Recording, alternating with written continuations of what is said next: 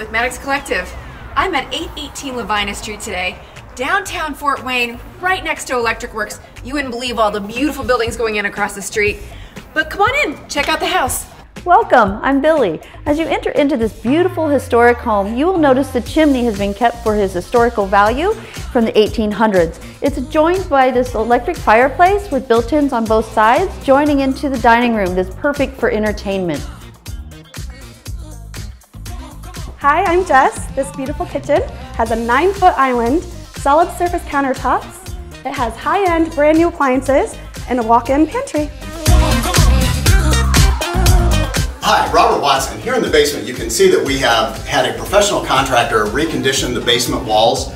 We've also added new plumbing, we've got brand new hot water heater, brand new furnace, and we've also kept some of the original bricks and some of the original woodwork from when the home was built in 1876.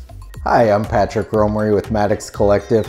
In this renovation, no expense was spared, completely redone, including brand new 200 amp electrical service throughout the home.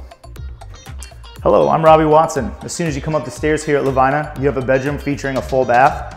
As you come down the hallway, you have a large bedroom. Also in the hallway, you have a full bath. The upstairs bathroom features a double sink vanity with a walk-in tile shower and a glass door.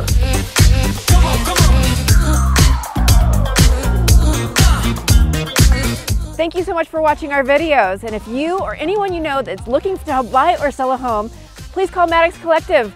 And by the way, it's electric.